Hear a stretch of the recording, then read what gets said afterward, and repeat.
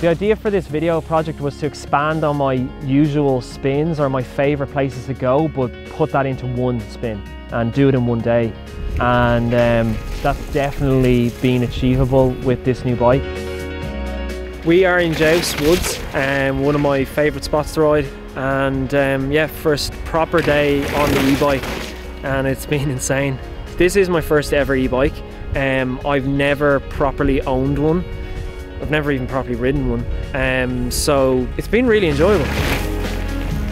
With the new bike, I wanted to try replicate basically one of my big summer rides that I'd only do when the weather's good. So I wanted to replicate that on the e-bike in the dead of winter in cold conditions and see how it worked out.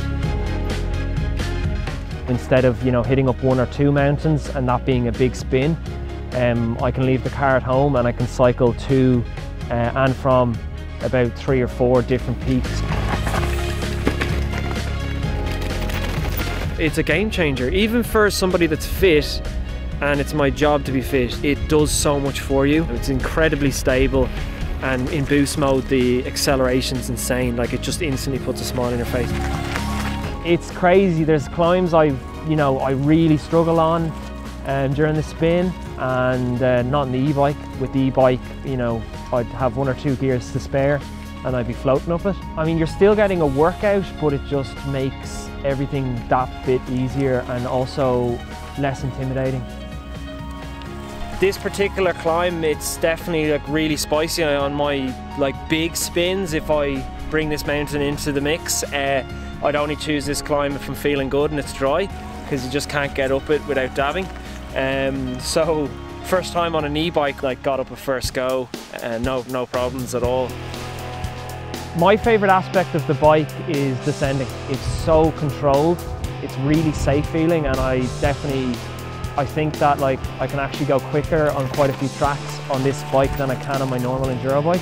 So for me, that's been like the biggest surprise, is how good it handles and how fun it is to ride. Yeah, considering the amount of rain we've had since January, honestly, pretty decent conditions. I would have expected a lot worse, and yeah, like, incredibly steep tracks, so it's just shown how capable it is. There's a little double on a track I know well, but then coming in a lot quicker on the e-bike, I realised that there's a landing ramp a bit further out, so therefore it goes into the category of being a triple. Oh. First go, I cased the absolute bejesus out of it. Oh, that didn't work. I might try it again though. A little serious case. I kind of knew I was going to case it, I just did it anyway. Nonetheless, I went back up, tried it a second time. The point is, it opened my eyes up to the possibility of new lines on a track that I know. So, I mean, for that I have to take my hat off to it. It's crazy.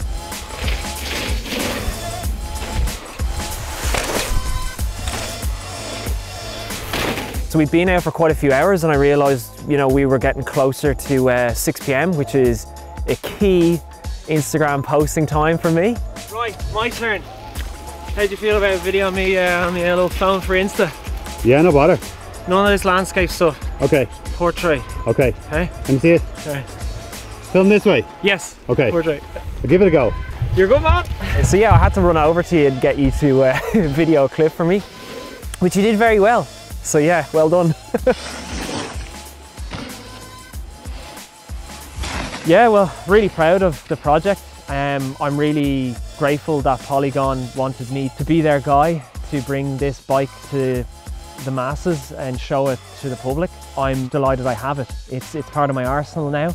It's definitely going to be used a few times a week. Everyone at Polygon rides bikes, and that's essential if you want to build a great bike or make any good mountain biking product. It's an incredible tool for multiple jobs. I think it's been a passion project for all of us to now see come to fruition and work out as well as it has.